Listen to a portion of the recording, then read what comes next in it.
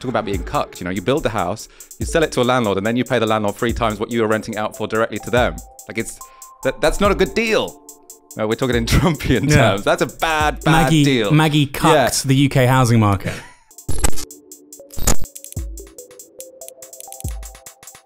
Now, it might seem a little strange to be interviewing my colleague here on Downstream, but Michael Walker is becoming something of an expert on the housing crisis. He is, after all, the host of the podcast series Crash Course. Did I say you can support on Patreon? Well, you can. Michael Walker, welcome to Downstream. Something feels odd about this conversation. You're interviewing me. Yeah, I often don't get this opportunity. It feels quite strange. I've interviewed some big names. I do like to blow my own trumpet, but this is not me blowing my own trumpet. I've interviewed some big names, some interesting people. I think Michael Walker's right up there. Too kind. Easier to get though. You know, you didn't have to send me too many emails before I agreed to this interview. Just opened the door. I said, Michael, that's it. You're Get next. in there. Yeah, I mean, the thing is though, particularly since 2020, since COVID, your star has really risen with Novara Media. And obviously you were doing Tiski 3 nights a week and whatnot. And I think lots of people who don't necessarily know about or like Novara, don't like me, don't like Ash, or just don't know about us, I think they found you on YouTube and they went, wow, this is somebody who's impartial, balanced. They're open about their political commitments, which you do have. You don't say you don't have political commitments. And your emphasis is on relaying information, making the audience informed, which actually is so rare now in the media landscape. Yeah, no, thank you. I think that's very kind. And I mean, I do feel like I've found my space, because I'm not the best polemicist, not the best writer. You know, I can't do what you or Owen or Ash do on the television as well as you do, but I can do sort of curiosity. I think I approach politics with curiosity. I'm not particularly ideological. I like asking questions. I think it's really valuable. I think it's really valuable. And I've said all of that, not just to blow smoke up your backside, but because what we're talking about today is your new podcast series, Crash Course, which really adopts this process, this approach to asking the sort of bigger questions of the 21st century. Yep. So the thinking for this, for me, was I absolutely love my job. I love doing Novara Live, but the whole nature of it is we do stories for 15 minutes, then we move on. You know, so I'm sort of cumulatively building up a lot of knowledge, but you're never going into one topic really deeply. And I feel at the end of it, I really understand what's going on. Whereas, I mean, I'm only on the first series now, but I do actually feel like I do understand quite a lot about renting and housing that I didn't before. And I'm hoping to take the audience on that journey as well. So before we go any further, this is the trailer for the first series of Crash Course, your new podcast series. Did I mention it's on Patreon, where you can support Michael, although there is some free content, okay? So, you know, try that out first. And this is on the housing crisis. See what you think. Are you paying extortionate rents to pay off someone else's mortgage? Have you been hit with a massive rent increase to line your landlord's pockets in the middle of a cost of living crisis?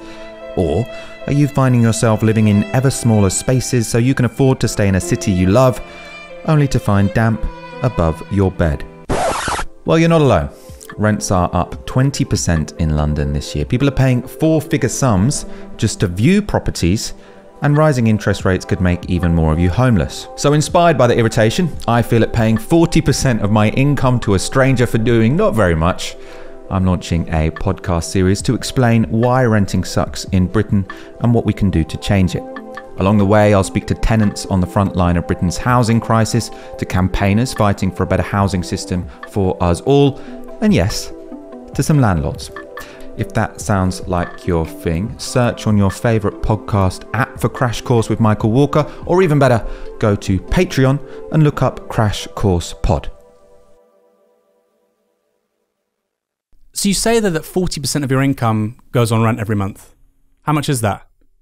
I've been very open about this. I say it on the podcast, £800. So I pay £800 a month, and that's for a 3-bedroom ex-council flat in Hackney, where I live with 2 other people of a similar age to myself. 40% of my income, I get about £2,000 after tax. So yeah, that's the math. That's how it works out. And pensions and student loans. Yeah, the student loans, that's a bummer, isn't it? But although, to be honest, I say the student loans is a bummer, but one of the reasons I did this series on rent and why I talk about it so much on Novara as well is because, especially when the cost of living crisis, I mean, obviously, for many people, the last 13 years have been a cost of living crisis, right? But the cost of living crisis that got especially acute last year and this year, everyone's talking about energy.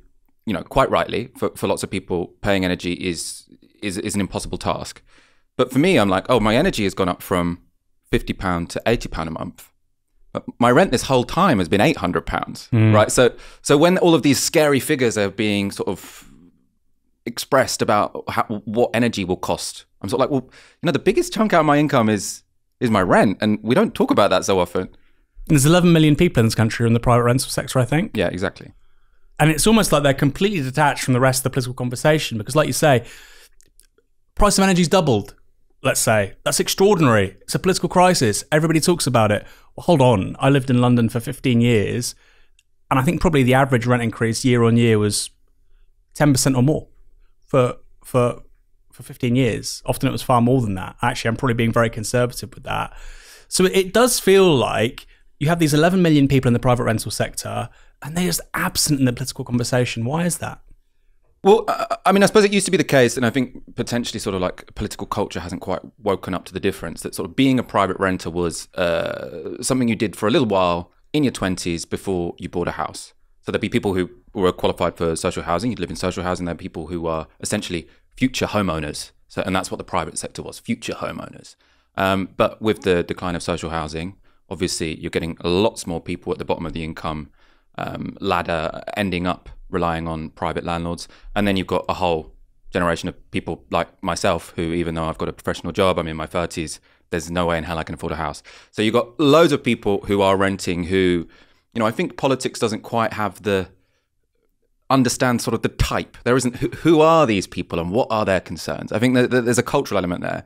I think probably more important, though, is a hard-headed electoral one, which is renters are concentrated in inner cities. And that's where elections more recently have been fairly uncompetitive because everyone votes Labour anyway. So the Tories aren't going to be particularly inclined to listen to the concerns of renters, and neither are Labour really, because they're all now appealing to the so-called Red Wall, or, I mean, to talk about it not in cultural terms, we can just say older homeowners, right? Who are the real swing voters in our country at the moment. I think one third issue, again, is economics. And what I mean by saying that is that when you've got mortgage holders, their mortgage costs are actually quite impactful to investment cycles and to economic growth. So if homeowners are struggling, that's bad for the wider economy, given the economic model we've got. If renters are struggling, that's going to lower consumption a little bit, but there's not going to be any financial crisis because renters are struggling to pay their rent. As a separate point to that, though, I'd also say that there's the practical issues around renting and just being able to vote. Renters are obviously less likely to be on the electoral register than owner-occupiers. They'll be moving every year, 2 years. It's far more difficult to canvass them, to have data on them. When you're getting out the vote, it's often people who've been in homes and you've had data on them for several years at least. And renters, students, people in their late 20s who are moving every 1-2 years, they don't figure in any of that. And I think that's also a factor in the kind of invisibilization of these people as an electoral constituency, despite being 11 million people. And I know you're saying they're concentrated in cities, but 11 million people, that's more voters than Labour won in 2019. And before people go, well, that's just because Jeremy Corbyn was useless. That's more people than Labour won in 2005 under Tony Blair. It's an enormous number of people. And it seems strange to me that both political parties are kind of sitting on this and sleeping on this as a potential electoral grievance. There seems to be so much possibility in this, just some slight tweaks that could yield real political dividends for either of the major parties. I think it's not going to be the Conservatives for a bunch of reasons we can talk about. Why do you think that's not the case? Why do you think Labour in particular are sleeping on this? Well, I suppose because, I mean, the sad truth is that renters and homeowners our interests are quite in conflict. I mean, I suppose that used to be papered over because many renters expected themselves to become homeowners. And so while they're, being screwed right now, they're looking forward to the golden goose of owning a home in the future. Now, actually, I think you have got a strong divide between renters and homeowners. There is still, even if there are 11 million renters, there are many, many more homeowners. And many of the policies which are going to be good for renters, building more housing of sort of different forms and different types, social housing, potentially introducing rent controls, these kind of things do have the potential. I mean, none of these things are going to crash the housing market, right? None of these things are going to make people poor and collapse the economy. But what they could do is mean that the capital gains that homeowners are making across the country are slightly lower than they otherwise would be.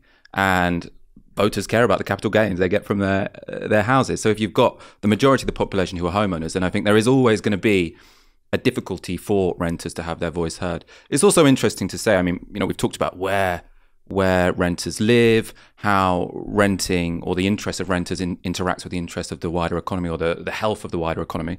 There's also just, I think the most simple way of explaining this is, where are the two places where people always talk about where it's okay to rent? Germany and Vienna.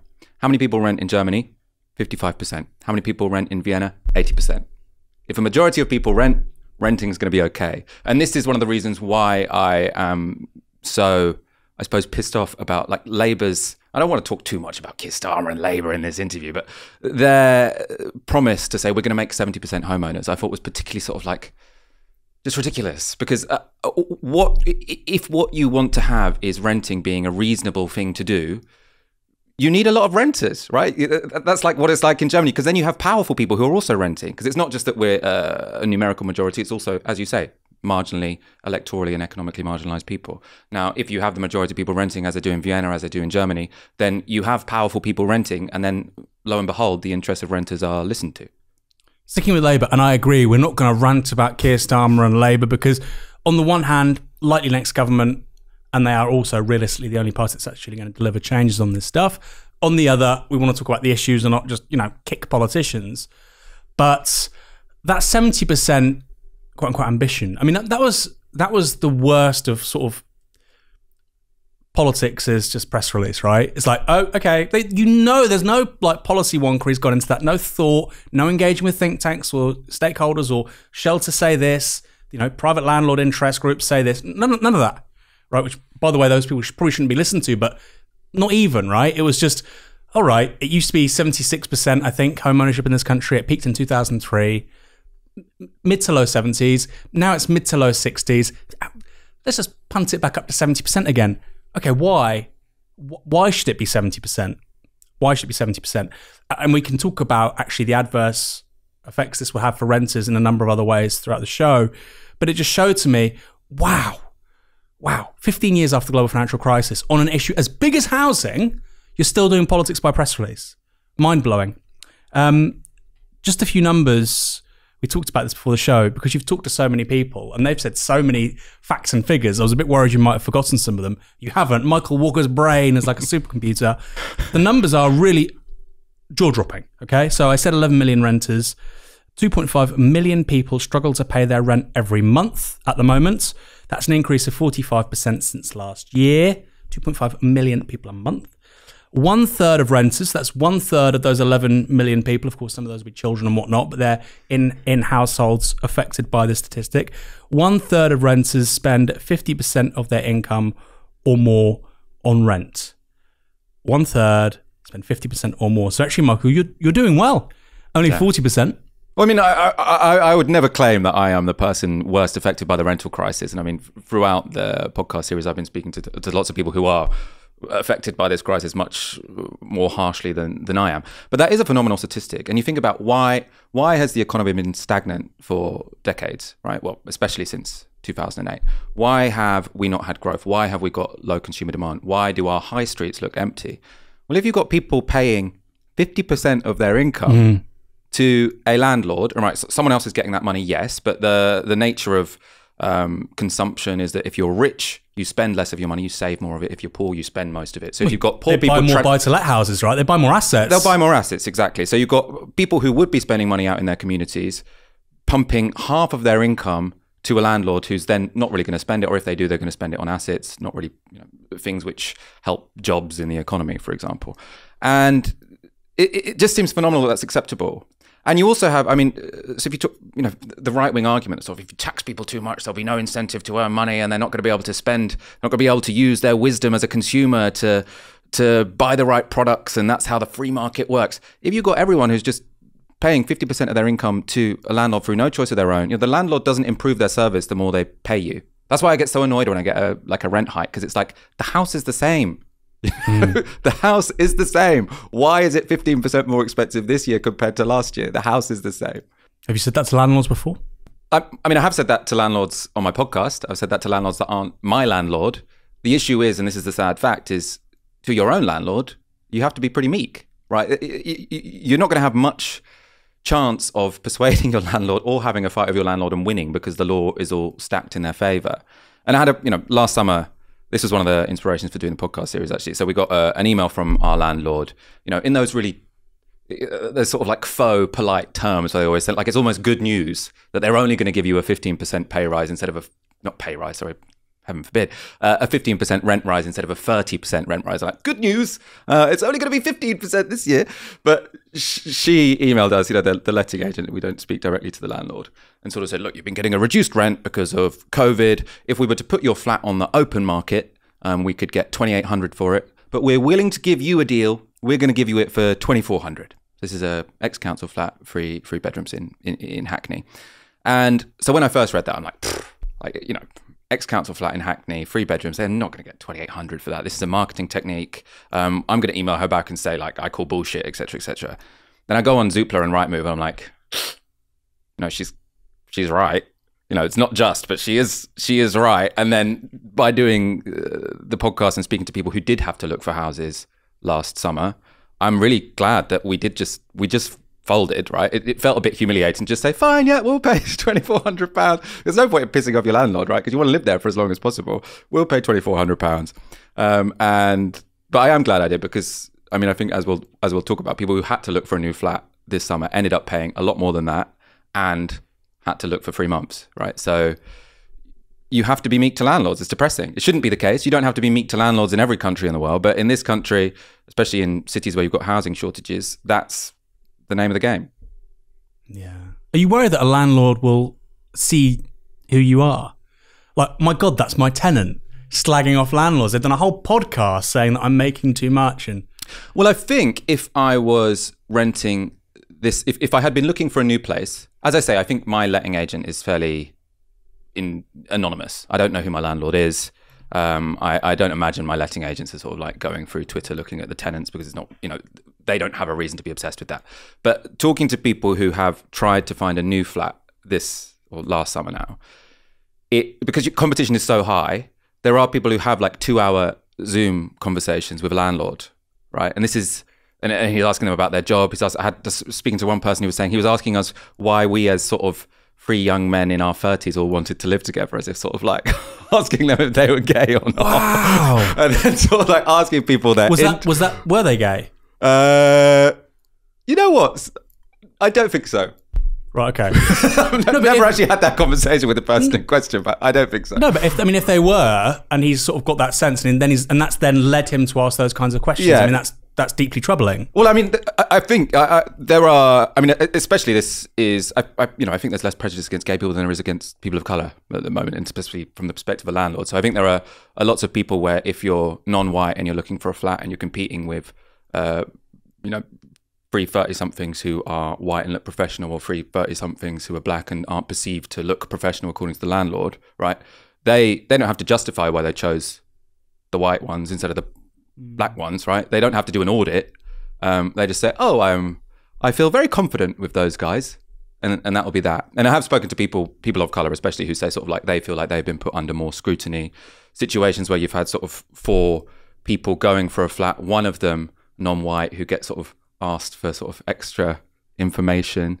No, because none of this is regulated, right? It's not like when you apply for a job, and prejudice exists when you apply for a job. Yeah. But at least when you apply for a job, there is a process whereby if you suspect that prejudice was part of that decision, there is some recourse, and big companies have to do audits. When it comes to private renting, none of that exists. Do you think maybe he thought, it's 3 gay guys, they might do the place up? Potentially. It's add a bit of glamour, some style. With, my house is 3 gay guys, and it's not in the best state. We don't upkeep it. It's not kept to the highest standards. Although I really hope my landlord isn't watching now. Jesus Christ. You're 30. I'm 33. You're 33. Yeah. What's your secret? You always look so young. It's not getting up early in the morning. I don't, because I've got an evening show. Don't wake up too early. 33. Yeah. I don't know why I thought you were 30. I thought you were 31. You just have that youthful sort of zest to you. As a 33-year-old man, in a major city, there's certain things that you value, like, connection, amenities, and so on and so forth. You're not looking at, school catchment areas or, I don't know, a drive for your car. what would be the ideal housing situation for you? You know, I was thinking about this, and I actually really like my housing situation. Like, I live with two people I like. It's quite social. I live quite a social lifestyle. I don't have dependents. You know, I am probably in a rather unique position. Well, not unique because there's many people like me, but a specific, let's say a specific condition whereby the fact that I have to share a house in my 30s, I don't mind. I'm fine with that. Obviously, it would be nice to have the option to live on my own. And I don't have that option. It's very important to say. But for me, I don't actually mind the current situation. I don't mind renting. So this is also another sort of thing that's motivated me in thinking about this and talking to people about this is I don't really want to own a home, right? I quite like, I mean, if I had the money, I would, because obviously it makes sense to own a home because the whole system is stacked in favor of homeowners. But in an ideal world, I like renting. I like the fact that I can move if my lifestyle changes. I can move if my relationship status changes. I like living with different people year by year. I think it sort of gives a certain, variety to life. So when I think, what do I want? I want to live somewhere like Vienna, where you can rent and it's affordable and high quality, and also your city isn't full of homeless people because you've got a housing crisis, right? I'm not annoyed because I can't get on the property ladder. I'm annoyed because I can't live a life as a renter with affordable rents and with some certainty. I think the thing that annoys me most about my particular housing situation, as I say, I'm relatively lucky. I don't hate where I live. I like who I live with, is that I know that my 12-month contract ends in July and I've got no idea how much they're going to raise my rent by. Right, so it could easily be the case that I get hit with another 15% increase. And if I get hit with another 15% increase, then that's a real problem. We managed to absorb it last time. This time it might be more difficult. Or they could sell up, right? And then we have to enter into the horrible competitive market, which is trying to rent a new flat in London right now. So it's always having that in the back of your mind, which is, even if you are in a good situation, I currently am, I think. I'm paying too much, but I'm in a good situation. I can't rely on that continuing beyond 3 months into the future. Isn't a lot of this, and this is me being devil's advocate, Michael, I don't want you to get too upset, and I don't want our audience and viewers to get too upset. You're blaming the victims in all of this, which is renters. But somebody who's skeptical of this, who's a landlord, sort of just thinks renters don't have it all that difficult, they would say, well, look, Hackney's quite expensive. Okay, why don't you just move somewhere else? Or actually at a more profound level, okay, London's an expensive city. Why do you have to live there? Why don't you just move out? You've got Stevenage up the road or whatever, places that are 40, 50-minute trains into London. Southend's an hour. Why not move there? What would you say to them? Well, I mean, the first thing is lots of people are doing that, right? So I think 90,000 people left London last year. I mean, obviously, some people arrived as well. It's not a loss of population, but 90,000 renters left the city essentially because rents were too high. That's going to be people leaving their friendship groups. That's going to be people having a longer commute to their job. That's going to be people giving up on a job search in London where the earnings and the career possibilities are probably higher. So that is happening, and it's a tragedy that it's happening, really. I mean, the other thing to say is that it's not just London. Manchester also had rents increase by 20% last year. So it's not just saying move out of London. It's saying move out of any big city. Move to the suburbs. You as a person in your, where you should really be feeling sort of most enthusiastic and ambitious about your career development and your social opportunities, you should probably go live in the suburbs because you can't afford to live in a city. Like I think it's self-evidently sort of morally problematic. Also, it doesn't make much sense economically, right? So agglomeration effects, to sort of use the very wonky technical term, there are lots of positive externalities to having people live close together because it increases productivity. You have people who are able to cooperate with one another, start businesses if that's your vibe, start media companies if that's your vibe. And that can't happen if people aren't able to live in cities and close to each other unless they've inherited a bunch of wealth from their parents, which is the current situation. I mean, you just said it's rent rises in major cities, but it's not just major cities. I mean, this is the data from Rightmove last year. Incredible. Weymouth in Dorset, rents up on average 19%. Weymouth. This is not the bright lights of the big smoke. Torquay in Devon, 18%. Torquay. Margate, okay, more understandable because it's close to London, 16.9%. Liverpool, 19.4%. Incredible. Wales, rents are up 15%. I mean, Wales. It will be from a lower base, though, right? So, I mean, this is not to say there aren't people having real problems in Torquay, but it's still. But people aren't getting wage, and people in Torquay aren't getting their wage increase by, yeah. what was it? in Torquay, 17%, 18%. So everyone everywhere is struggling with renting at the moment. But the everywhere. argument still works of saying, like, if you want to save some money, move out of London. Like, it's not a crazy thing to say. But what's interesting is that everywhere last year, and we'll talk about the particulars of last year, everywhere last year saw rents increase everywhere, including the northeast where they rose the least, far higher than wages, far higher. So, for instance, I think if you look at it on a regional basis, rents in Wales up 15%, the southwest 13.7%. Where they increased the least wasn't the northeast, sorry, it was the East Midlands, 10.3%. 10.3%. And that's, if your rents are going up just 10% in a year, you've done really well. You've gotten away with it. And yet, again, like I say, kind of absent from the national political conversation. We say if the nurses want 10%, if they want a 10% increase, you say we can't possibly give the nurses a 10% pay increase because that would fuel inflation, right? The landlords have had a 15% pay increase, a 20% pay increase, right? And I mean, that does way more to fuel inflation than paying nurses a little bit more, because the whole point of this wage price spiral is, you have to pay people more for their consumption. Then the consumption goes up in price, then you have to pay them more, et cetera, et cetera. Now, the relationship of rent to your wage demands is very, very direct. The relationship of how much rents are rising to how much people are going to demand of their bosses when they say, I want a pay rise because I need to cover my costs. Like, it's obvious that has a lot more to do with landlords than it does to do with nurses, yet we accept landlords increasing rents by 15% and we don't accept nurses having a 10% pay rise. Very well put. Talking about the sort of leaving London thing as well, because I think we've got quite different stories on this. I mean, I lived in London for 15 years, from 18 to basically your age, or a bit older, 34, so 16 years I was in London. And then I left. I moved out. I rented in Portsmouth with my wife because she's from there originally. We bought somewhere. We'll talk about that. We'll park that because that has its own sort of specific points as well. And I think there's sort of two sides to this that interest me. So first of all, I don't think people should leave London. I think that's ridiculous.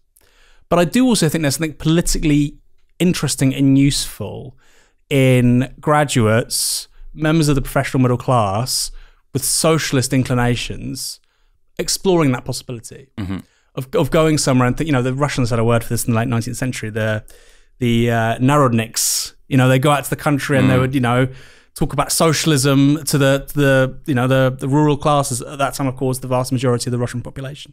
And I do think there's something politically useful in it. But obviously, you should only do that if you want to. And I think talking about the politics of that at the same time as a crisis where people are being essentially forcibly displaced, I think is kind of wrong, obviously.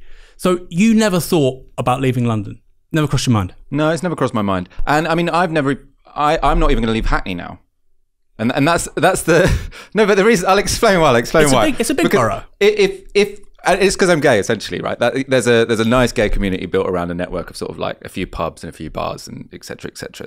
There's agglomeration effects of being. It's the Silicon Valley of gay. It's the Silicon Valley of gays. Yeah, exactly. Network effects, let's say. So I think if I wasn't gay, I'd probably have moved to Tottenham by now. But I pay a little bit more in rent because I like to be around my people.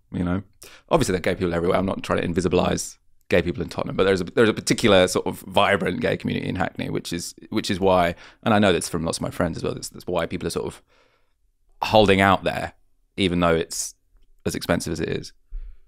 That's a really interesting argument. I've never heard that before. Well, it's actually, I mean, because often you get the whole gentrifying of the pink pound. What you're saying is actually I'm kind of more exploiting the rental market because I want to stay here because of a community, really. Which obviously we talk about communities, but not necessarily around LGBT communities. We talk often about sort of ethnic, sort of identity communities. It's both. I mean, did the sort of cultural vibrancy that gay people brought to Hackney probably have an overall effect on increasing rents? Yes. If you were an existing resident of Hackney, I mean, I don't think of myself as a traditional gentrifier. I'm from the borough next door, but there are going to be people who might well resent sort of like the fact that gay culture has made Hackney a more desirable place to be and therefore rents have increased. I mean, I suppose why I don't obsess over that argument is because I don't think it needs to be a zero-sum game, because the issue is policy, right? We could have policies whereby everyone can afford to live in Hackney who wants to live in Hackney. Obviously not everyone in the country, but everyone who wants to live in Hackney can do. We don't have that at the moment because we don't have any planning when it comes to housing. We don't have social housing building programs, and we can talk about all of this later on. But we have a system whereby there is a zero-sum game, and I don't think it's unreasonable to feel a little bit resentful towards people who have culturally gentrified an area. At the same time, I think it's a bit of a depressing politics to say any kind of cultural vibrancy is a bad thing, increases rents. I don't think it seems like a very limited framework to confine yourself to. What is gentrification? It's a word that's thrown around a lot. You just said the word cultural gentrification. What does that mean? So, I mean, gentrification, I suppose, it means an area which is usually in the centre of a city or towards the centre of a city, whereby there was a period where it was an area where lots of poor people lived, and then changing tastes and changing sort of economic structures and economic trends meant that middle class people wanted to live there all of a sudden. And then obviously the middle class people have more power than the working class people because they have more money. Obviously things can militate against this. If you have an abundance of housing, that's going to militate against the competition. If you have vast stocks of social housing, that's going to limit the competition. But essentially it's richer people moving to a poorer place and then having more power than the existing residents. And this is to do with big economic trends, right? So essentially after the Second World War, you have mass car ownership that opens up the suburbs to a whole new load of people. Living in the suburbs seems attractive. You've got people working in factories which are next to the suburbs. So lots of families move out there. Then you have post-industrialism, you have a service-based economy, you have the agglomeration effects in inner cities of service economies. Lots of people want to move back into the centre. And they're cleaner. Yeah, and that's why we've seen, I mean, the population of London has gone up a lot. Since 1997, it's gone from 7 million to 9 million. So you can see why that would create pressures, right? The housing, if you probably won't be surprised to learn, hasn't gone up by the same percentage. So, I mean, that to me is what gentrification is. I mean, there are sort of complex arguments that academics made about sort of like the rent gap. So it's this idea that sort of developers come in and they see an area which has been sort of depressed and is, people are paying really low rents because it's super depressed, and they see this ability to buy it up for cheap, build luxury housing there, and then rapidly increase the rents.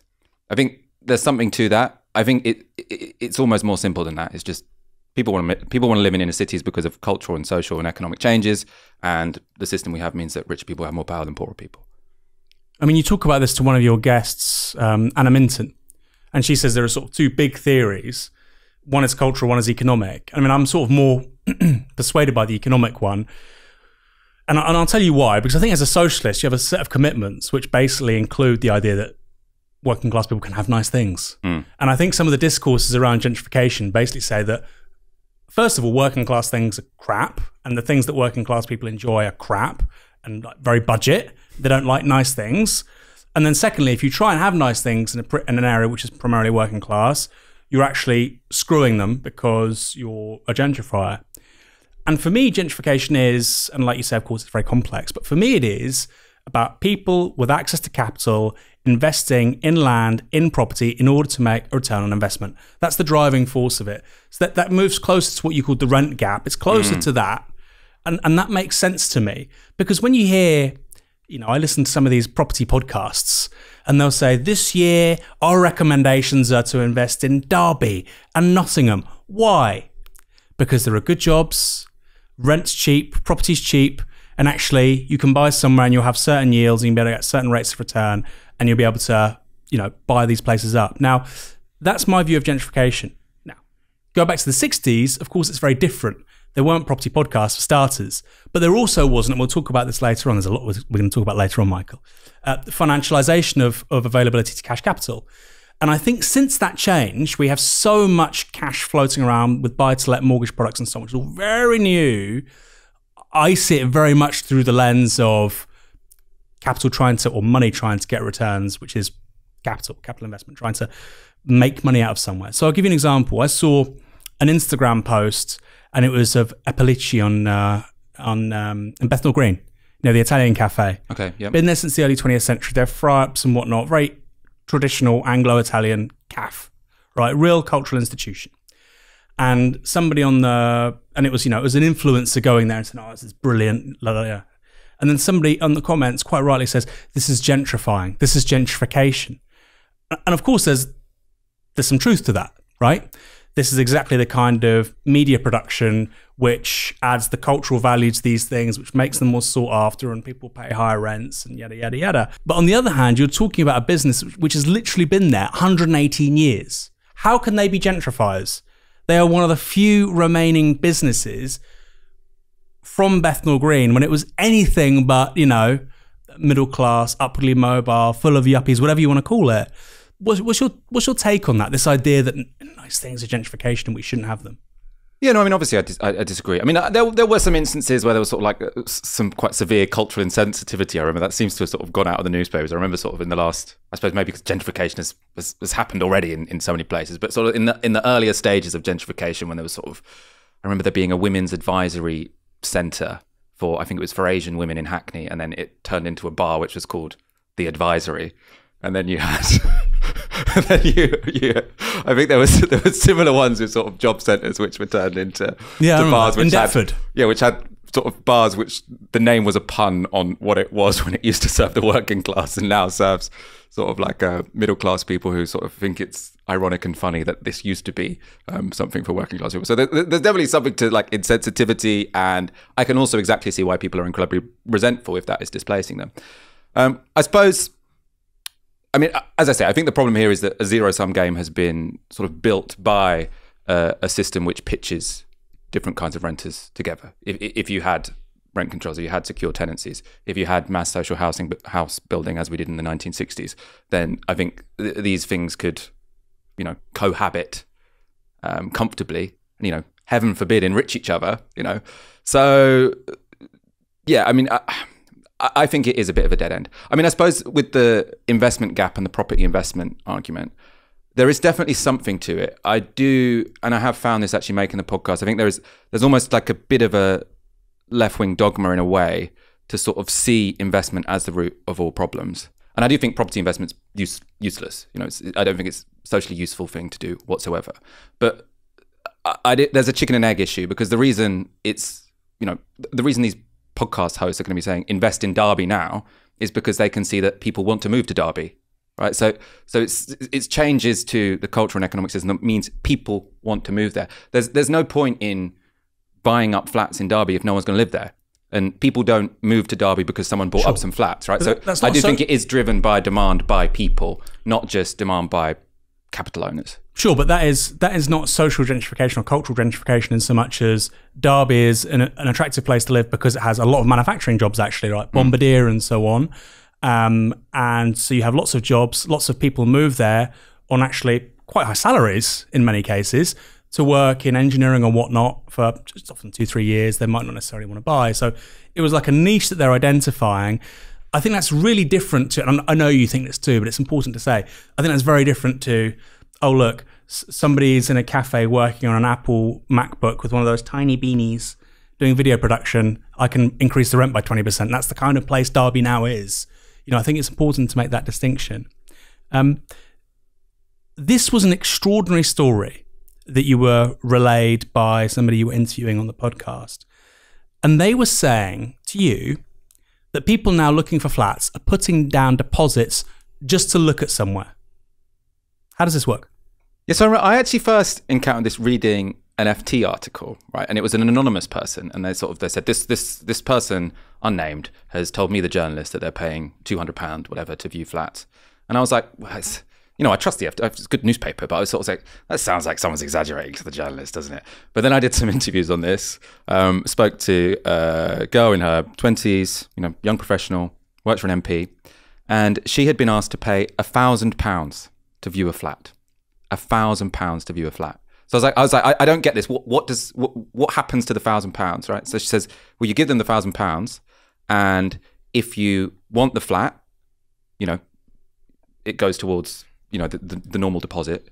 If you get rejected for the flat by the landlord, you get it back. Which is normally most people are getting rejected by the landlords because there's so much competition for housing. If the landlord wants to give you the house but you don't want it, they keep the £1,000. And this woman I was speaking to said she didn't give them the grand that time. But the shocking thing was, she said if they'd asked me 4 weeks later, she was so ground down by the process of looking for a flat in the summer of 2022 in London that she would have given it. So like 4 weeks later, when they've been waking up every morning, calling around estate agents for half an hour, only to say, oh, we have no available properties, etc., because you've got loads and loads of people all in their 20s and 30s waking up at 8 a.m. to call all of these various landlords. It's not that, well, estate agents, sorry. Again, why do we have a productivity crisis? Because we're making all of these young professionals spend hours and hours and hours calling estate agents. She did pay, I think, £400, £500 a few times to view a property. She said it wasn't the norm, but it's happening. Or at least it was happening last time. £1,000 to view a property. And this is not regulated in any way.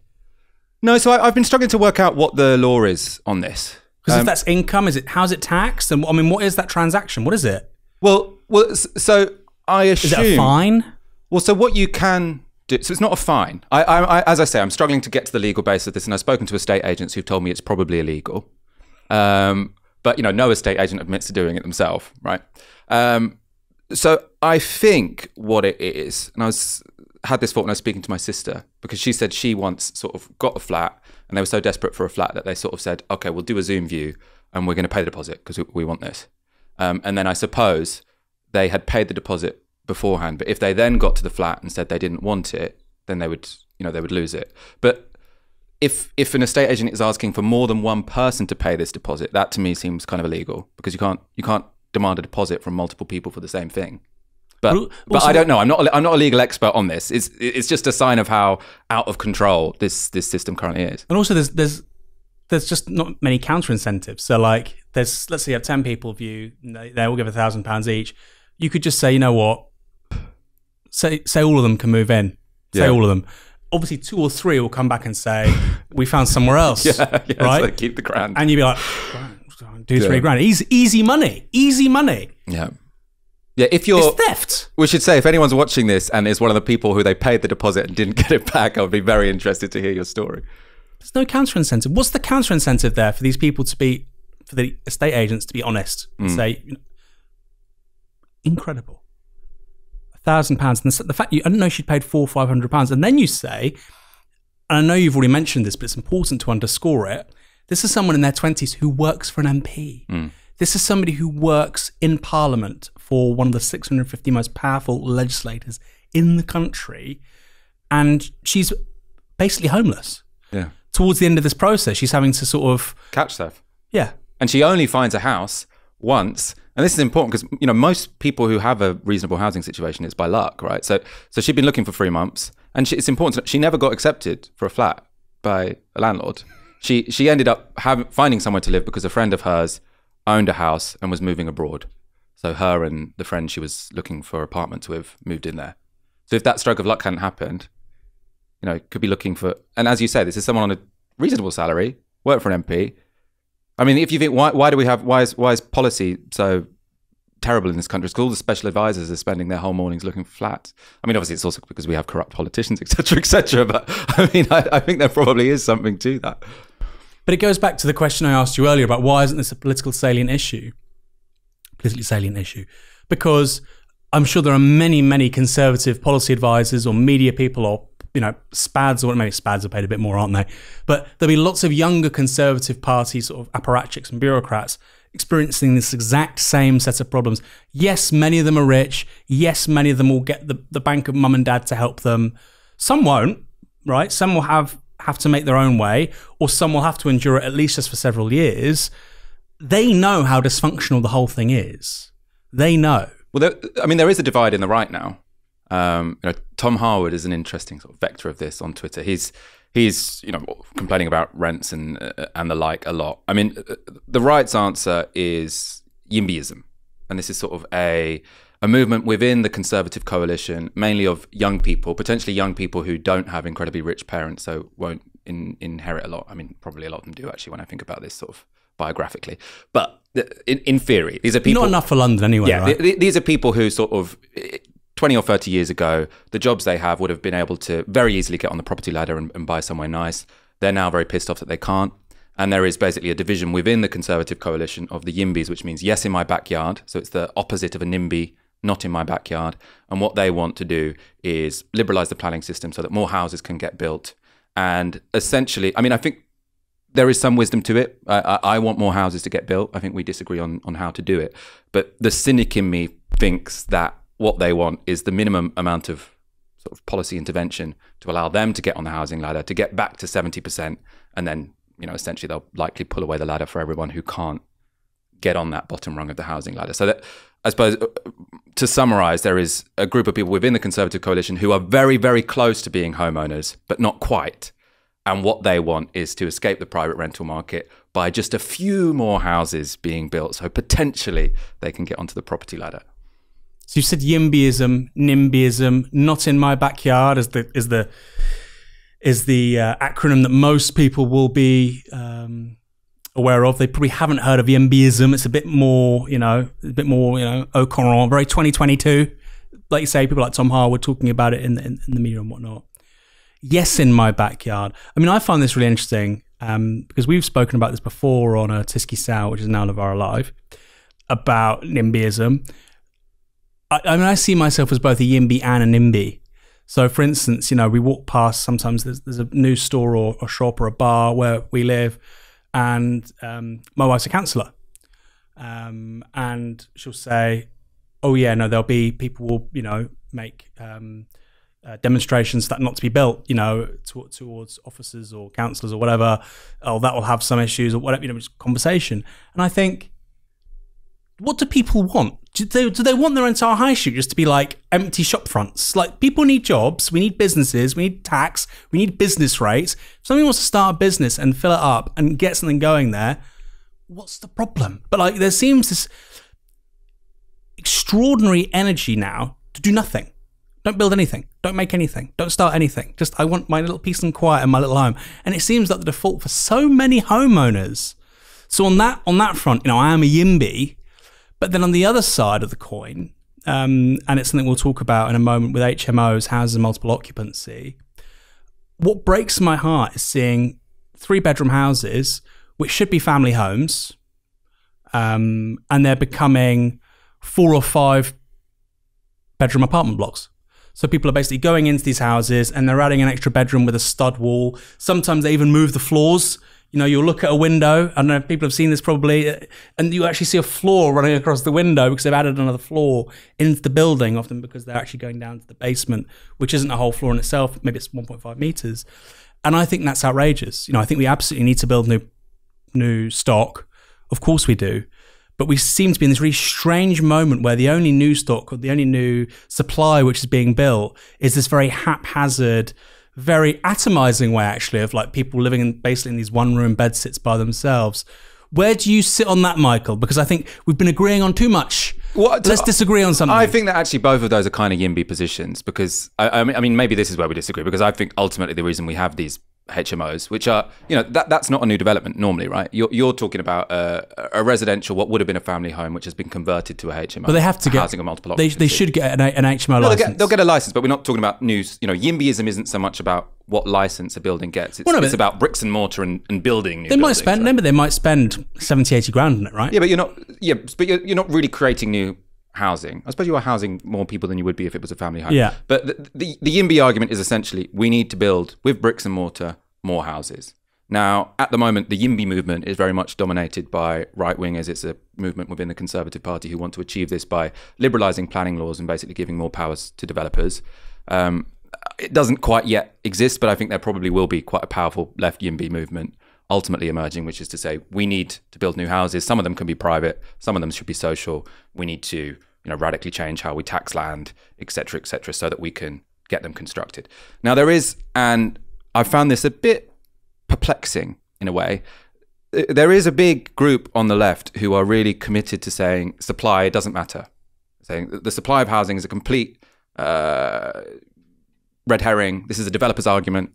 And I don't buy it at all, actually. Who says that? So there's someone at the Tony Blair Institute who's done some, sensible writing about sort of the financial system. But he thinks that, and some people I've interviewed, I don't want to name names because they're all people I really like, but say he wants by the way, Sherry Blair's a massive landlord, so maybe it's like there are lots of left wing organisations like Positive Money wrote a report which I thought sort of fell into this hole. This guy at the Tony Blair Institute has done it as well. People who are reasonable economists and left wing, and you also see this from sort of like left wing campaigners against developments. They'll be like, no, the issue isn't that we need new houses. The issue is empty homes. What we need to do is we need to bring the empty homes back into use, and that means we don't have to have these complicated, difficult conversations about whether to build a huge new block of flats in a London borough, right? And because that's the way that you get out of the difficult questions if you're on the left, right? It doesn't work. Now, one of the things I'd recommend people to do, if you're reading one of these papers which purports to show that we don't need new housing supply, is look at their methods. And one of the methods that they often use is they say, well, housing supply year on year is exceeding household formation. Now, household formation is when a new group of people form a household, right? So if I move out of my house and move in with a lover, that's a household formed, although, the household I'm currently in will have changed. And I've had this conversation with people, you can't form a household without a house. So it doesn't prove anything if supply is outpacing household formation. I find it very bizarre that there's lots of papers which use this argument. The other thing I find very persuasive on this front, so conversations I've had on the podcast actually as well, sort of people saying, well, the reason it's not about supply is because you look at somewhere like Germany or Austria, they have rent controls, they have social housing, and it's much cheaper than it is here. Well, they also actually have more houses. So in the UK, we have 40 houses per 100 people. In Germany, we have 50 per 100 people. In France, we have 60 per 100 people, right? So if you look at the league table is a funny way of putting it, but if you look at a chart which shows you how many houses a country has per people, the UK is right at the bottom. I mean, Ireland actually is a little bit lower down, and they actually have a bigger housing crisis than we do. So we do need more housing supply. Yes, it's not the only thing that matters, but we definitely do. I mean, another fact I think which I think is quite indisputably shows this, population of London since 1997 increased by 28%, jobs increased by 45%, housing increased by 20%. Now, if you just look at those numbers, it's clear that there is going to be some serious competition over the housing that exists because the population has increased faster than the housing stock has. I think you have to do some quite difficult mental gymnastics to try and argue that supply doesn't matter at all. I mean, particularly with immigration as well, I think this is really important. And it's another issue the left just doesn't want to talk about. If you mention immigration, the reality is, last year we had 1.5 million people enter the country, 500,000 leave the country. So you've got, a net increase of 500,000 people.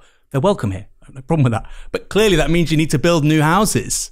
And so the idea that, supply is not an issue, well, we've got 500,000, and that's not through increases through births, by the way. That's just people who are immigrating in the space of 1 year. So I find this argument on the left perplexing. Are people really saying that? No, it's really interesting because also I've read papers which sort of argue it's dangerous to say supply matters because if you pretend that rental prices and house prices are about supply and demand, you're buying into an argument which people who are against immigration might buy into.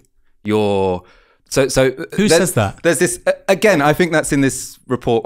Tony Blair Institute. I don't think the Tony Blair Institute says that because they're less concerned about what people think about migration. It's more we're talking about left-wing papers.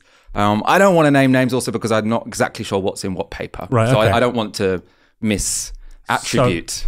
Michael Walker is so fair. Yeah. But anyone who wants examples of these papers, my DMs are open. You'll have to subscribe to the Patreon. Yeah, exactly. People say it's a right-wing argument, pro-developer argument, anti-migrant argument, because if you say it's about supply and demand, then you're agreeing with the BNP. It's sort of like, well, no, I mean, we do need... Obviously, I'm pro-immigration. I think it makes for richer cities. It makes for more vibrant cities. It's good for the economy. It's great. But you can't really argue that if you have the same level of housing stock and more people, that's not going to create competition. So for me, the right-wing argument is to say, fine, less people. The left-wing argument is to say, okay, great, more housing. Instead of saying supply doesn't matter. So we talked about the economics of supply and demand. Let's talk about something else. You've interviewed people on this podcast series who've relayed the most extraordinary stories of what it's like to live in rented accommodation. Now, I've lived in lots of rented accommodation. You're a renter. Lots of people who are watching this are renters. We all have bad stories, but some of the stuff you touch upon is absolutely horrific. Can you talk about some of the worst things you've heard happening to renters in the rental sector? Yeah, so to be clear, probably the worst examples you're thinking of from the podcast were relayed to me by a guy called Al McClenahan, who works at Justice for Tenants, which is a brilliant organisation which represents people who are, having a terrible time with landlords. So, by the way, if you are having a terrible time with your landlord, I really recommend speaking to Justice for Tenants. Really powerful sort of testimony I got from him. And some of the examples he was giving of some of the worst situations he's found people in. There was a group living in a house. I think this was a house share. I'm not exactly sure. But during COVID, the landlord thought this would be a good time to extend the property, to make more money. And so while they're still living there, he knocks down an external wall in the garden, right? And they have to live for months on end in a building without an external wall to the back. And this is winter. And right? this is the kitchen, This is right? the kitchen. This is the kitchen. So in the kitchen for a whole winter during COVID, you don't even go to work, right? It's really depressing. That you have to suffer going through to make your tea with all of the elements there. They also couldn't use their living room because the builders were using it for tools. And also the completely bizarre thing, he told me that the landlord brought around a bag of asbestos and said, "Can you please dispose of this for me?" Like, I asked him, really impressive guy. I asked him, like, is that sounds like a crime to me. He was like, "Well, I do civil law, so I'm actually not sure if it's criminal, but it's definitely unlawful for a landlord." So in that situation, they did get a rent repayment order. So the landlord... So they were still paying rent when this was happening? Yeah, because they didn't want to get evicted. I mean, I don't understand. It's obviously awful, but if he said, "Look, I want you to stay. This horrible thing has to happen.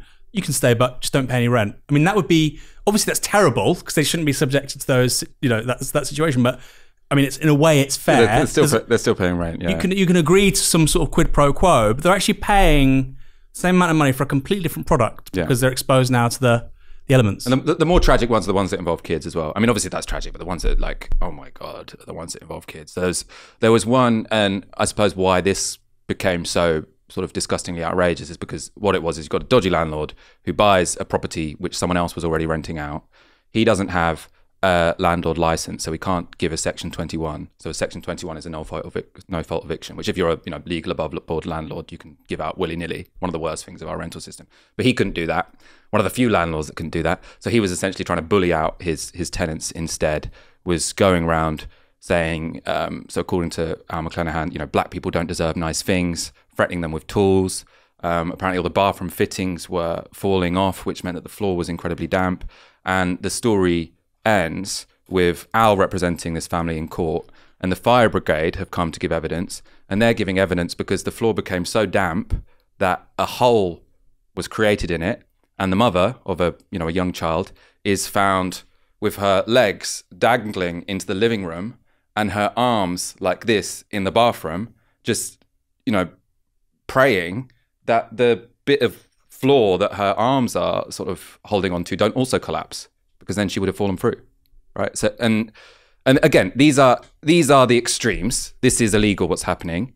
But also, I thought what was really powerful that Al told me is that essentially he's convinced this is the tip of the iceberg, that for every one person he represents and takes to court, there are 40 other people who didn't go to court. Because also you got to understand, I think this is people who are more marginalized, right? So it's going to be recent migrants, people who don't have much confidence that either they can navigate the legal system or that if they try to, anyone's going to listen to them. And to be honest, that's probably an assumption which is not completely unreasonable unless you find a good organization who are willing to, really put the effort in. I'm sure there are a lot of government agencies that you'd call up and they'd say, "Oh, just wipe down the walls," or whatever.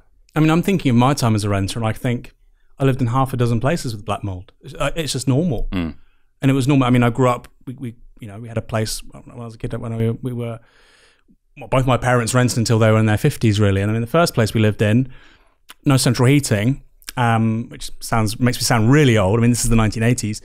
And you did have to do that thing of just keeping all the windows open and mold. And I had asthma, and I thought it was normal. Then you buy a place, and of course we had black mold where we live. Right, similar thing. You speak to a builder. You go, "Oh no, you just need to fix the gutter, and that's why the water's coming in." And a couple of £100, and it's sorted.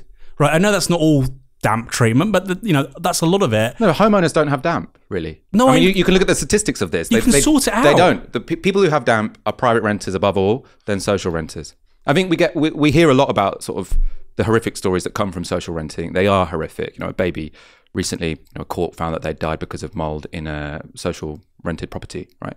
But that is also happening in the private sector. And I think that the thing to remember, it's not really about social housing versus private housing. It's about poor people versus middle class people. If you're a middle class person, you're not going to be falling through your bathroom floor, because you have representation. It's also different sectors of the market. So I suppose that bottom sector of the market, what you're trying to do, because your potential tenants don't have that much money, you're just trying to cut costs as much as possible and pack as many people in as you possibly can. And that's where you get sort of like the real criminal landlord. Is that true though? Because we rented a place in Hackney, your neck of the woods, and I think this is 7 years ago. And we were paying about £1,500 a month, which back then was top dollar. And there was a gas boiler we had which was leaking, and you could smell gas there. Wow. There were lots of things wrong with this flat. Then we said, can we see the safety certificates for the boiler, for X, Y, Z? He didn't have any of it. And you think, well, hold on. My wife, she's former general, student, union general secretary at the London School of Economics. Yeah. I was a PhD student. You're meant to be the economically privileged part of society. You think they even treat us like this. And like you say, it does make you think. The lowest 20-30% of the rental market. What the hell are they doing when they feel like they can act with impunity? And they kind of can as well. Like there are rare cases where they get taken to court and they have to do a rent repayment order, which is you pay back the rent for a year or whatever.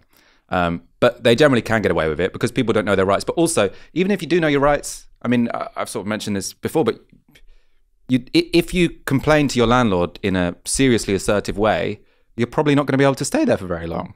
Right, because they can evict you. I mean, it is the case that if you lodge a complaint, they're not actually allowed to serve you a Section 21 notice while that complaint is sort of being processed. If you log it formally and legally, because that would be classed as a revenge eviction. But once that case is over, you might have got your rent repayment order, but they're not going to keep renting the house to you. And for most people, it doesn't get that far. So you just think, if I complain about the damp too much, they're going to kick me out when my tenancy is over. And the one thing worse than living in a damp, expensive house is not having a house. You said Section 21. Section 21 is no-fault eviction. So explain a no-fault eviction. I think for most people out there, they would find this, who aren't familiar with renting, they'd find this remarkable. Yeah. Well, in a way, it's interesting you say it's remarkable because it's been around so long in Britain that it's now become the norm. It's sort of like, so a Section 21 eviction, basically means that a landlord can do, it's their property, they can do what they like with it. So they'll give you a tenancy, so mine is 12 months. We asked for 24 months to have some certainty. They said 12 months. And then once that is over, they can kick you out with just 2 months notice and they don't have to provide a reason. Now, that not having to provide a reason is important because if you compare us to a place such as Germany, for example, where you have indefinite tenancies, to evict someone, they need to either, they need to have done something wrong, essentially. They need to have not paid you rent on time. That's the key one. Right, so you can evict someone if they haven't paid you the rent on time for 3 months in a row. Here, you can evict someone because you don't want them to live there anymore. And you speak to landlords, they're like, it's my property, I can do whatever I want with it. I'm lending you my car, now I want my car back. The difference is that housing is a little bit more fundamental than most consumer goods, which you might think you can have unqualified property ownership over. And so this kicks in after how long? The no-fault evictions? So if you're outside of a defined period of contract. And so most people, you move into a house, you're on a 12-month contract, and then after that, it just becomes a rolling contract. And if you're on a rolling contract, which means, month by month, they can give you a section. This can't happen in a 12-month contract. It can't happen within the 12-month contract. But most people aren't within a contract, and 12 months is not very long anyway. So I was talking earlier about the fact that I'm dreading July because that's when my contract ends, and I don't know whether they're going to increase my rent or evict us, or, you don't know, you've got no security. And the Section 21 just means that they can evict you with 2 months' notice. And Shelter and all the charities, they hate the Section 21 because it makes lots of people homeless. And it gives you no security. It's actually one of the things which is potentially going to be changed in the rental reform bill, which keeps getting postponed and postponed and postponed and postponed. But I think there was a recognition that now that private renting is a tenure which affects more of the population, 20% of the population, they have to do something about Section 21 because it is so untenable and unbearable to not be able to plan more than 2 months in advance. I mean, can you imagine raising children in that context? Yeah. And there will be more families with kids renting. I think in the media, who dominate the conversation about renters is people like me, right? Because the story is these are people who would have been homeowners, they're upwardly mobile, they're exactly the kind of people that the media class are sort of used to treating as real human beings, right? Because they remind them of themselves, they're like their kids. And so there's this story. These people should be homeowners, but they're not. What a tragedy. And I think what you're ignoring, what you're missing is that, a lot of these people are also families, who, they're not necessarily as sort of like media ready as all of these 30-something professionals, but they're being screwed over much more severely than the 20 and 30-year-olds. You're also going to have loads of... Who was I talking to about this? I was talking to my housemate about this morning, actually. Sort of, we are very soon, and I mean, we already will have lots of people in their 40s who are in shared housing. Yeah. You know, so you got shared housing like what I live in now, but people in their 40s and 50s. We're going to have people like in student houses from their whole adult lives. And then when you think about it, you've got all these... Imagine being a privately renting pensioner. You're a pensioner, like you've worked all your life. You want to live out your twilight years in peace, and your landlord can evict you at any point within 2 months. Like, how is that a way to run a society? I mean, I don't think we quite have that crisis yet because of the timing of this, but that is a ticking time bomb. Well, it's stick with the families and then go to the pensioner point. I mean, you've got kids, let's say you've got 2 or 3 kids. They'll be in schools. They'll have friendship circles. Like, it's just remarkable that you can say at the drop of a hat, sorry, you now have to move. And particularly in somewhere like London or Manchester, it's just unthinkable. And one of the reasons why, you know, my wife and I left London was precisely for that reason. We did not want to start a family renting. We thought it's for me, I mean, some of the things you talked about a moment ago with the conditions that these kids are being subject to, with the worst possible conditions that were relayed to you by this gentleman you were interviewing, it seems to me it's tantamount to child abuse. If you're saying, I'm willingly going to subject a child to these conditions and do nothing about it. So I was talking to Vicky Spratt, who's the housing correspondent for the newspaper, does great work on this. She's written a book called Tenants. And she tells the stories of lots of people in these, you know, circumstances. One is a family, I can't remember how many children, 4 or 5, lots of children basically, and a mum. And the landlord basically does an eviction just like this. And I think if you're someone who owns a property and you're inflicting that onto children, I think it's child abuse. I really do. The amount of sort of mental anguish that they're being subject to seems unforgivable. And then on top of that, this is remarkable. One of the children died because they no longer had access to their old GP. The child was an asthmatic. Because they moved, they had a new GP. The GP wrote the wrong prescription in terms of what inhaler they needed. The child died. And you just think, this is because a landlord wanted, what, an extra 10% that year rent? And to go back to the point about pensioners, and you're right, we're not there yet. It's absolutely coming. Pensioners who don't own property are screwed 2 ways. So firstly, over the whole of their working life, they're paying more. So far, anyway. I mean, okay, I know landlords love to talk about high interest rates this year. Over the last 15 years in particular, they've been very, very low. So they're paying more to rent.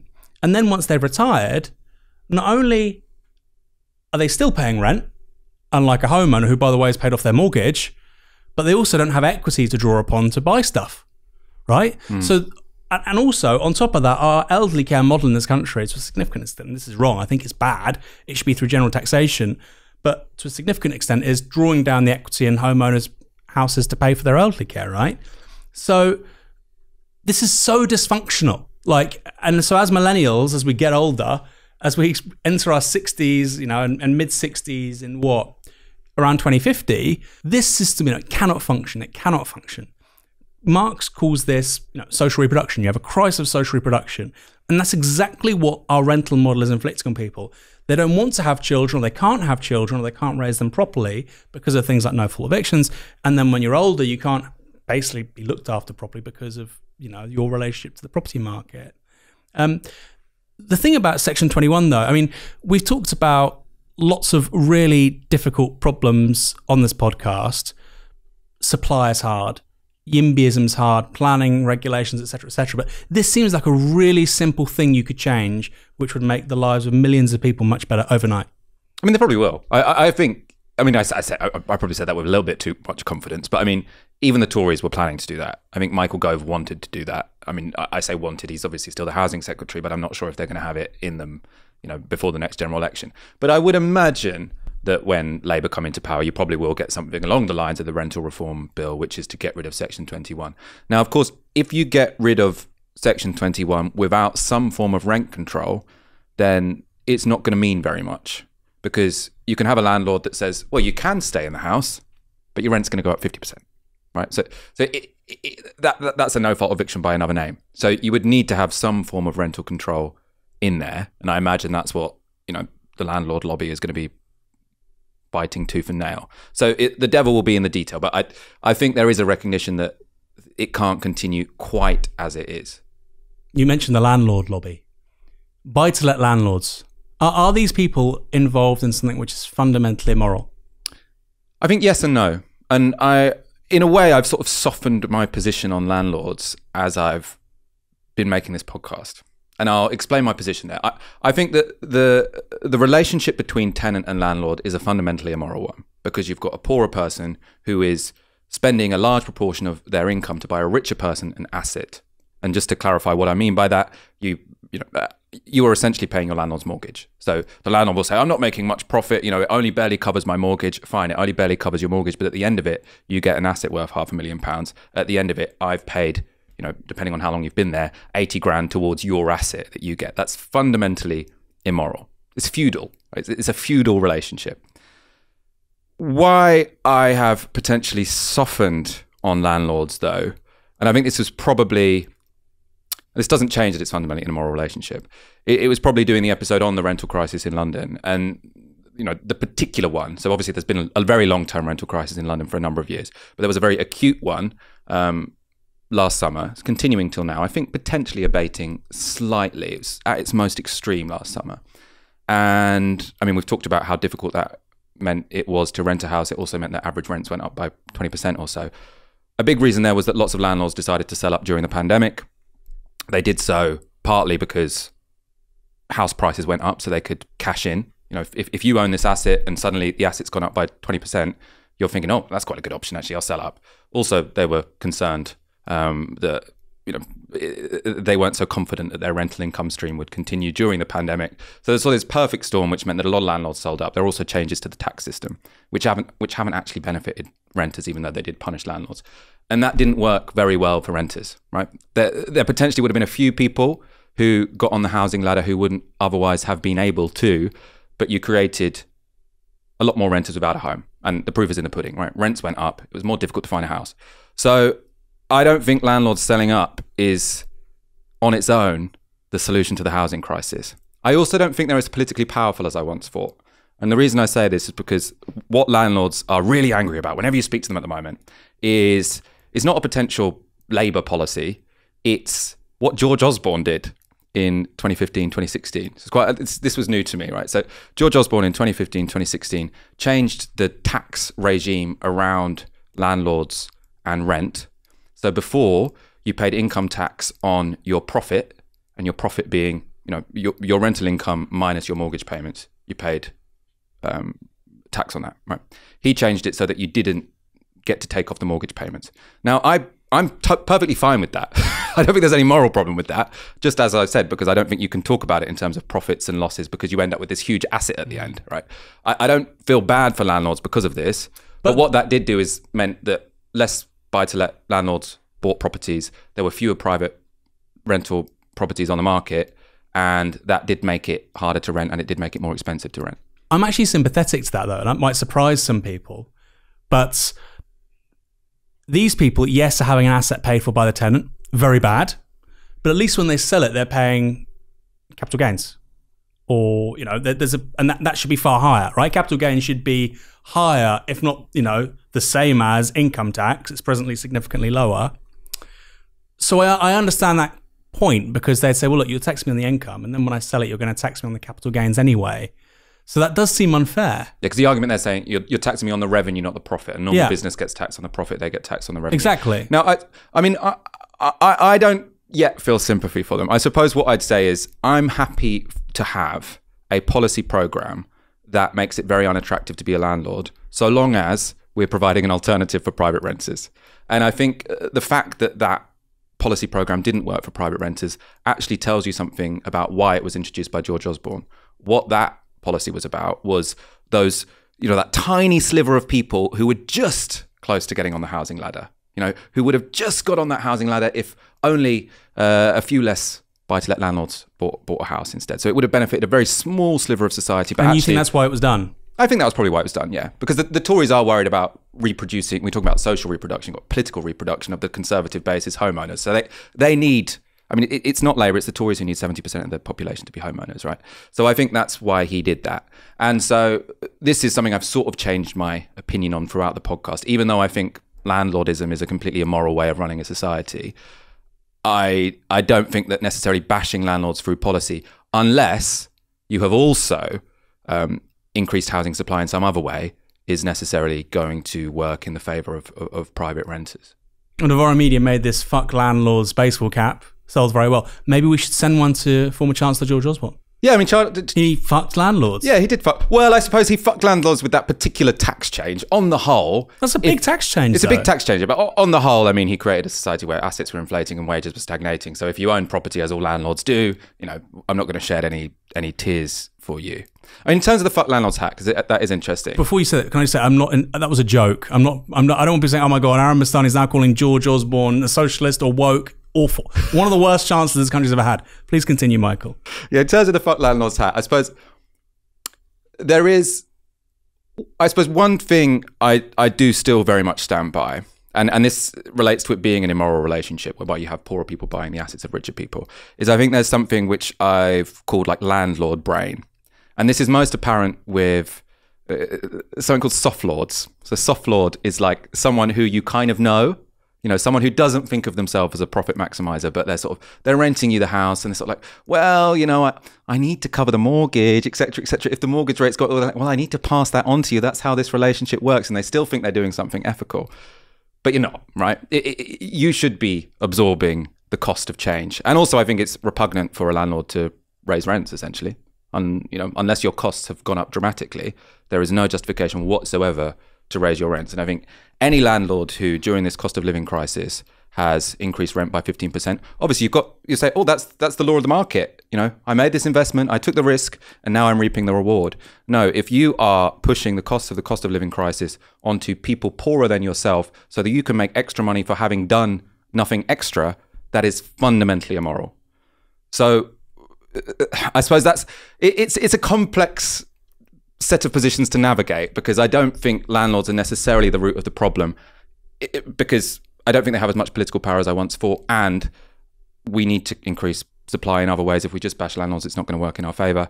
At the same time, I do think it's an immoral practice, and if you're a landlord that increases rent whenever you can, I think that's deeply immoral. Let's talk about a different kind of cap. Rent caps. That's a great segue.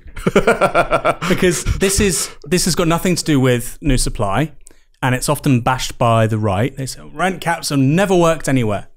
Is that true? No. I mean, there is some truth to the argument that sort of mainstream economics makes, which is that there are going to be unintended consequences of rent caps. So if you introduce a rent cap which is like purposefully below the market level, you probably are going to get landlords selling up. That becomes a owner-occupier home. And I should also say, actually, because there's going to be lots of people saying, well, when a landlord sells up, someone else buys that house. And therefore, that's people being taken out of the rental market. So demand falls just as supply falls. Now, the reason that doesn't quite work is because owner-occupiers tend to live fewer people in a bigger house, right? Because they're rich. They're richer than renters. So I think of it in terms of my flat. My flat's a small council house where 3 of us are living there. If anyone bought it, it would not be 3 adults, right? It would be probably a couple, right? I think would comfortably be able to live there. So you'd have 3 people pushed onto the demand side of the rental market and 3 bedrooms taken out of the supply side. So just to clarify that, I suppose, first of all, that's why I say landlords selling up, unless you have different policy measures in place, doesn't work in the favour of renters. Now, rent caps on their own will have that effect. So if you have rent caps on their own, you'll have landlords selling up, and you'll probably get a short-term shortage of housing. And you do see this sometimes when people introduce them. Rent caps can be a very useful part of a broader package, though. Like Vienna has rent caps. Vienna is the best place to live in the world. The economists accept this. Vienna, 60% of people live in social housing. The people who live in private housing have rent controls. And rent controls haven't created a housing shortage because there is an active government policy to constantly increase supply in line with demand. So if you do that, it's great. I mean, Germany has, lots of people say the reason rents were cheap in Germany, in Berlin, they're actually sort of rocketing at the moment, was because of rent controls. I think that probably had as much to do with supply as it did rent controls, which is a whole other area. It's not because they had looser planning permission, by the way. It's because of the structure of their house builders being less insane than ours. But I suppose to cut a long story short, rent controls have a useful place. I would like them, but if you do them on their own, they will have the unintended consequences, which the neoclassical economists talk about. So their argument is essentially rent controls, other things being equal, will create a shortage, so don't do them. My argument is rent controls, if you do them without changing anything else, will create a shortage, so let's do the other things. That means that a shortage doesn't occur. So it's a policy that Margaret Thatcher is really famous for. She was the Prime Minister of the United Kingdom across the 1980s, from 1979 into the early 1990s. She's famous for the policy of right to buy. What was that, and was it a mistake? So right to buy was very popular at the time, and it was popular even among sort of traditional Labour voters. So it's interesting, I talked to John Bowden, who wrote a really great book about council housing, and sort of part of his description of the policy to me involved him sort of canvassing to voters on estates who really liked it, right? Because if you were wealthy enough to be able to buy your council house, you had a massive windfall. They were sold at a discount. And, you know, I suppose the argument is, why should a working class person who lives in social housing not have the opportunity to become a homeowner like so many middle class people in Britain? Not wholly unreasonable. So the most obvious problem with right to buy is that councils were banned from reinvesting the revenue from selling those houses into new council homes. Now, if there'd been a one-for-one policy, right to buy potentially could have been acceptable. There wasn't a one-to-one policy. So what you had was the council housing stock gets bought up and it doesn't get replaced. What do you then have? A housing shortage, and you end up with a situation like I have, where I live in an ex-council flat. The landlord hasn't done anything to improve it, yet I pay him 3 times the rent that I would have been paying to the council, and it just goes to a bank account in the home counties. That's not sensible. Also, because you haven't built more social housing, you're going to have a lot of people who the state has some responsibility to pay for or provide housing for, let's say. That's where housing benefit comes in. So it used to be the case that we spent 80% of the housing budget on the production of homes, something everyone agrees, good thing. We now spend 80% of the housing budget on housing benefit, which is a landlord subsidy. So housing benefit now, this financial year, is expected to cost the state £30 billion. That's £30 billion, which is going purely on paying rent. Now, some of that is to social landlords. I think about half of that is to social landlords. So it'll be reinvested back into the social housing stock or local services or whatever. Half of that is going to private landlords who, like my landlord, bought up an ex-council flat, did nothing to improve it, and now charges 3 times the rent the council would have done. But it's still, well, I'm not on housing benefit, but lots of people will be. And then it's still the state paying their income. So instead of the state building a house and then getting a revenue stream, a very secure revenue stream from people renting it, the state is sold off houses it built itself. Talk about being cucked. You build the house, you sell it to a landlord, and then you pay the landlord 3 times what you were renting out for directly to them. Like that's not a good deal. No, we're talking in Trumpian terms. That's a bad deal. Maggie cucked the UK housing market. The problem was, at the most obvious level, this would have potentially been a tolerable policy if you had sold off council homes and councils used the revenue to build a new council home. So if you had this sort of 1-to-1 ratio whereby you sell a council home, you build a council home, that potentially would have been fine. The opposite happened, whereby Thatcher said, you've got to sell these council homes at a discount, and then you're banned from reinvesting that money in council housing. So this was a policy expressly designed to deplete the stock of council homes in this country. I think there's a deeper argument potentially to make, which is that even if you had replaced the homes, it could still have been a bad policy. And the reason I say this is because Nye Bevan had a sort of vision of council housing whereby it would be a social tapestry of a mixed community. So you'd have beautiful housing with leisure facilities. He was housing and health secretary, by the way. So he had this philosophy where housing and health were intricately entwined. And so you'd have estates where you've got the butcher, the baker, the lawyer, everyone living in the same place, a real sort of engine of social integration, people living in the same tenure. And that's what he wanted to introduce. Now, right to buy, that actually was degraded by the Conservatives, who built as many council homes as Labour in the 50s, we're talking now, so Macmillan, but it was to a lower quality, so it became a little bit more residualised, which residualised means that it became something less desirable, something for poorer people as opposed to everyone. Now, so that dream had already died a little bit by the 1980s, but right to buy did it completely, because obviously what you got is wealthier council tenants bought their apartments, some of them moved out, and then it was the case that, you are taking the wealthier part of that community out of that community, and thereby you are making council housing more residual than it was beforehand. And again, I've mentioned Vienna before, but this is where Vienna really stands out, because they do have the tapestry of a mixed community, whereby you've got people of all different classes living in social housing, and there's less of a desire to have something like right to buy, because everyone recognises, oh, actually, we like this system. So, yeah, right to buy would have been barely acceptable if they'd replaced the houses, but I think even if they had, it's not a desirable policy. I mean, if you look at it as it was, not as it could have been, the numbers: 1.9 million units sold, 345,000 built. You've mentioned the thing about 80% of funds previously going to building houses. Now 80% goes to housing benefit rather than the state getting income. It's actually got the outcome. Extraordinarily stupid policy. But then if you look at, okay, well, how is that affecting people today? Home ownership has fallen by, I think, about 10% or more since the early 2000s. Home ownership is falling. Right to buy hasn't helped more people in the long term get on the property ladder. Rents going up. We have obviously fewer social housing units. So if you want to be a private owner-occupier, it's harder than ever. And if you want to get social housing, it's harder than ever. So yes, it was very popular with part of the electorate 15 years, say. But actually, in terms of the long-term consequences, and that's how we should judge, I think, public policy, it's only going to make things worse from here on in. And I actually think if you judge it in the long term, let's say over 30, 40, 50, 60, 70 years, I think it may be the single biggest policy failure in this country, domestically speaking. I'm not talking about foreign policy with Suez or the invasion of Iraq, but in terms of a policy failure, I mean, what comes close to that? Where something was making you money, now you're spending 30 billion a year on it, and it's harder for people to get on the housing ladder, and it's harder for people to access social housing. Yeah, I mean, who are the winners? There's a tiny number of people. The winners are the few people who bought their, not the few people, because as you said, 1.9 million people bought their council home, so they would have got a windfall. But the biggest winner is the Conservative Party, right? So this was, in a way, it was the most disastrous policy of the late 20th century.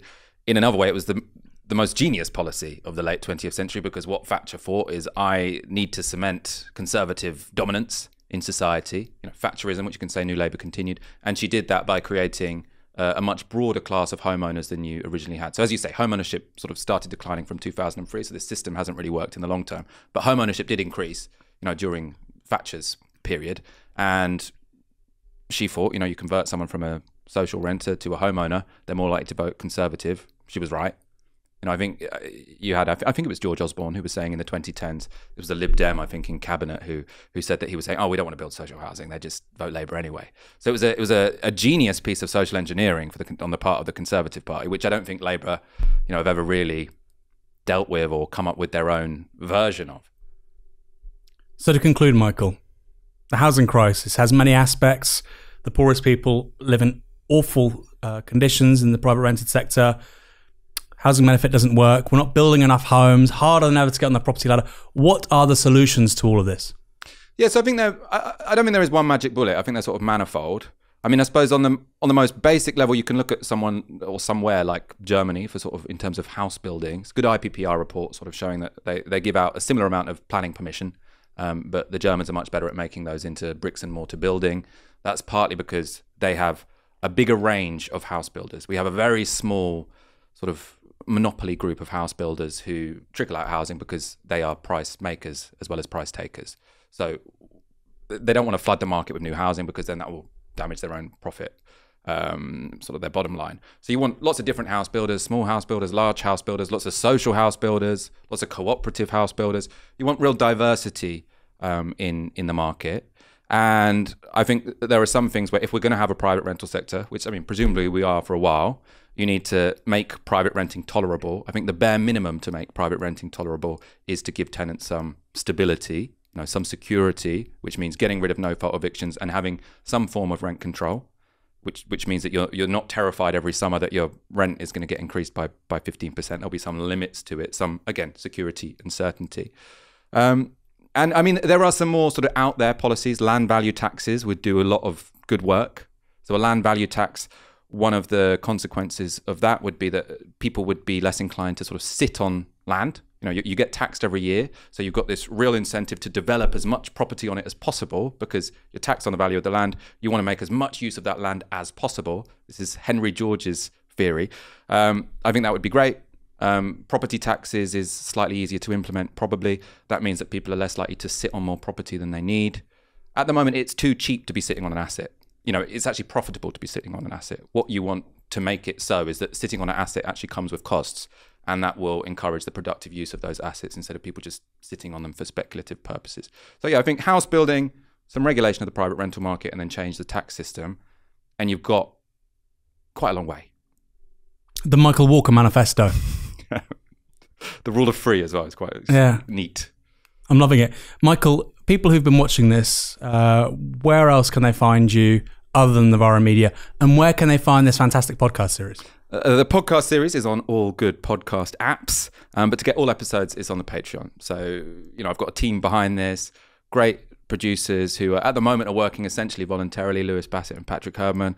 We want to all get paid properly for our work. So we're making half of the episodes behind a paywall, half of the episodes are free.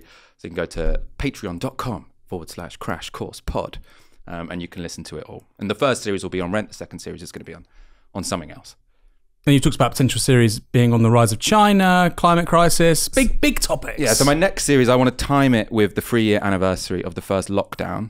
And my I've been thinking about this for a while, is essentially, you were talking earlier about sort of COVID on Tisky and stuff, how that was a bit formative for me and my sort of journalism. I have a really clear memory of the first day of lockdown, and, we'd been reporting it on Tisky or whatever. But it was this moment where I was going to Sainsbury's local at like 10:30 p.m. because I thought I'll go get some supplies when other people aren't there. I just remember I lived in a big council block at the time, just like the stairwell being completely empty and thinking, this is our World War II, everything changes. Everything changes from this because it felt so unimaginable. And I was also I'm generally a glass half full guy. So I was also quite optimistic about it. I was like, people are realizing that essential workers matter. People are really appreciating the work that shelf stackers and bin men do. We're really going to listen to scientists now because we ignored them before, and we realized that actually it probably does make sense to listen to what they say. This is going to be really significant for climate change. We realized that actually states need capacity. I was like, this is going to change everything. Then 3 years later, kind of feels like nothing's changed, and if anything, it's got worse. So that's going to be again, I think I'll probably change my opinion as I make it. I've changed my opinion on housing as I've been making this series. I'm not going into it with a set answer, but the puzzle to begin with is I thought COVID would change everything, and from where I'm sitting now, it kind of seems like it's changed nothing for the better. Michael Walker, from housing expert to COVID aficionado, it's been wonderful speaking to you. It's been wonderful speaking to you. Thank you so much for having me on Downstream. Thank you for coming on.